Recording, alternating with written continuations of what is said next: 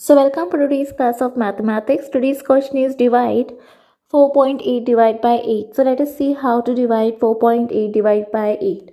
So basically here the number is with the decimal point and many of you will find it difficult to divide it, especially when you have a decimal point, right? In between the number. So first take down the question, divide 4.8 divide by 8. After that what you are going to do is, let me give you a step-wise order. So the solution I will start here. Write down 4.8 divide by 8. So remove the decimal point first.